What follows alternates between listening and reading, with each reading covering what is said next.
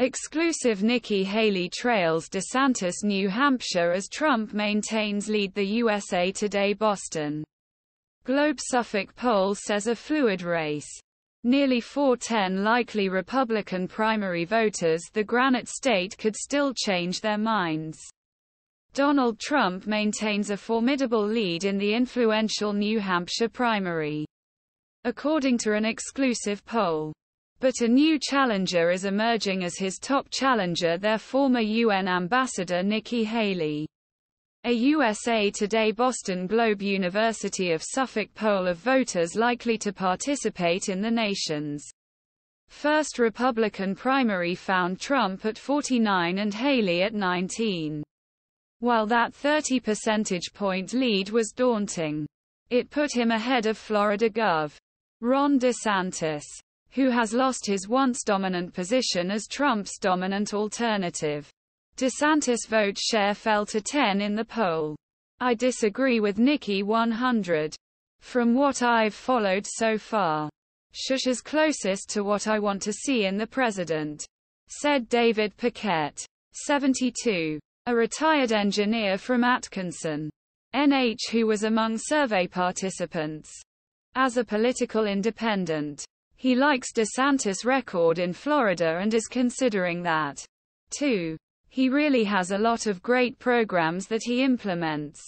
The poll 500 likely Republican primary voters, conducted by landline and cell phone Thursday through Monday, has a margin of error plus or minus 4.4 points. Independents allowed to vote in the New Hampshire primary made up 40 of the sample. 60% were Republicans.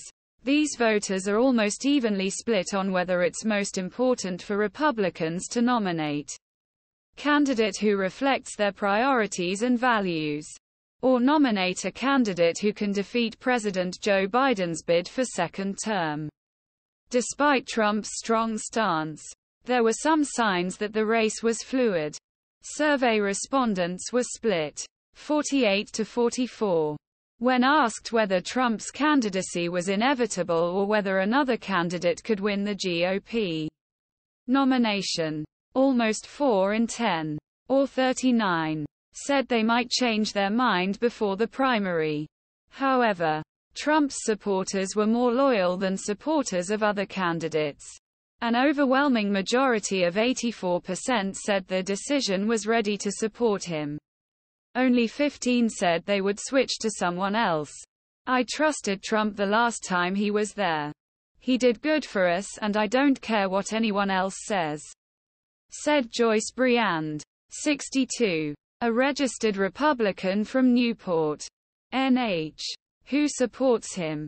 Briand, a retired licensed nursing assistant, added Trump can do some bad things. Everyone does. I don't like some of the things he says. He should just keep his mouth shut sometimes. But when he says H is going to do something, he does it. Former New Jersey Governor Chris Christie was at 6. Tech entrepreneur Vivek Ramaswamy and South Carolina Senator Tim Scott received 4.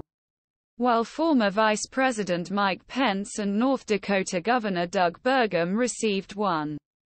Haley is buoyed by her strong performance in the 2 Republican debates so far. In the 6 months before the first debate,